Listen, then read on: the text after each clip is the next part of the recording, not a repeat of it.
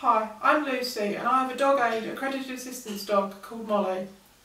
Molly is a 3-year-old working Cocker Spaniel and she's been training with Dog-A.I.D since she was 10 months old. We had a couple of breaks in her training when I was poorly, but she finally qualified as my assistance dog on the 6th of September 2016. We're really looking forward to exploring the world together and have Molly by my side all the time.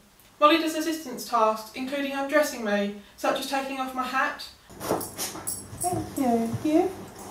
Thank you. My scarf. Pull. Pull. Yeah. Good girl. My gloves. Pull. Pull. Good girl. Thank you. Pull. Thank you. Good. My coat. My jacket. Yeah, come on, switch. What did you get, Brittany? You, my darling. Good girl. Thank you, Molly. My top. Good girl. Thank you. My trousers and socks. Pull sock. Good girl. Pull. Pull, pull, pull. Good girl. Thank you. She also fetches the post, loads and unloads the washing machine, closes doors. Push. Good girl. Passes notes between my mum and I and fetches help.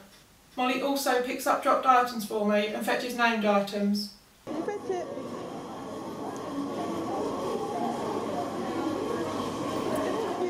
Good girl.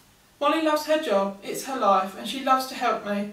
And I don't feel like a burden for asking her to do things because it's a game to her. She loves helping me. She doesn't mind if I drop things 1,000,000 times a day because she thinks it's great that she's helping me, that it's all a fun game really. Whereas when I ask my human nurses and carers to do something, I'm almost apologising for the fact that I've dropped something or apologising because I need something.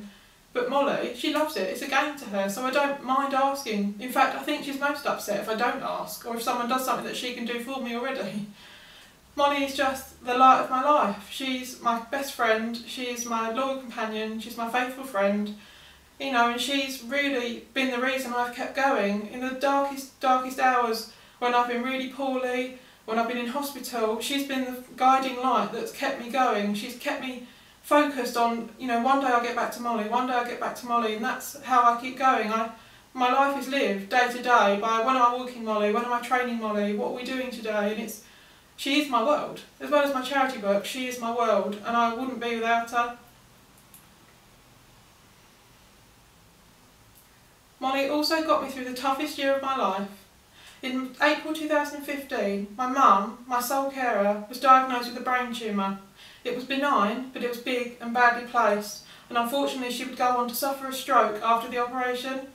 She had to learn everything from scratch and spent 6 weeks in hospital, and life will never ever be the same.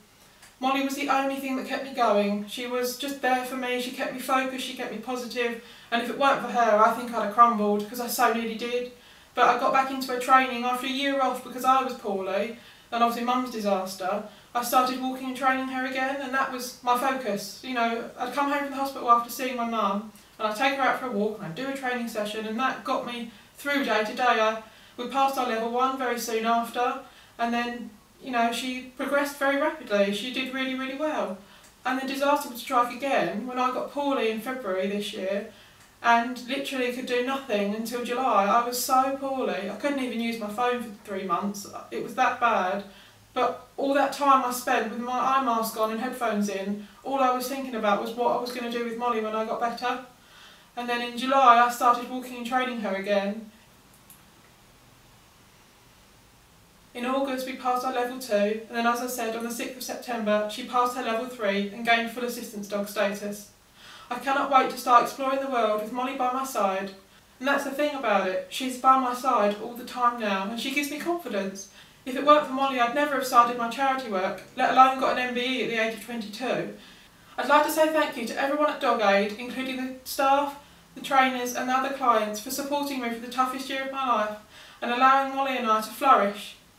We are now an accredited partnership, which means Molly can come everywhere with me and assist me in my day-to-day life. Without Dog-A.I.D, this never would have happened.